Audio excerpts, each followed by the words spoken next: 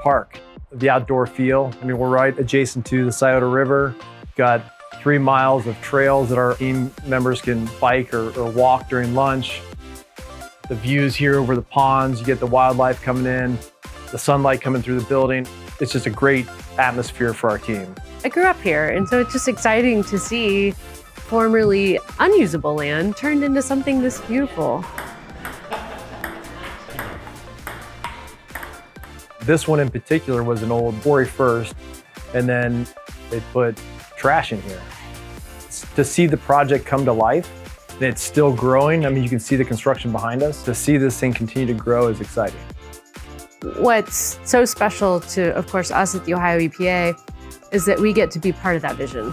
We get to come alongside the Ferris of the world and the Thrive companies, folks who have vision like this, and we get to be partners with them in figuring out how to make this work. I was all in. I was like, let's go. I mean, let's do this. Getting the word out about what the agency does is kind of my life's work right now. And it's what I want us all to be focused on is how do we provide that customer service to more people? The governor's committed to making sure that we are reaching people statewide, that we're making Ohioans statewide healthier.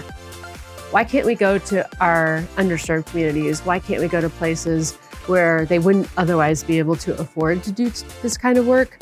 Come alongside these mayors and help them turn some of their blight into places like this. We need to keep the funding going on these projects so that we can clean up these sites and turn them from a landfill to what you see behind us.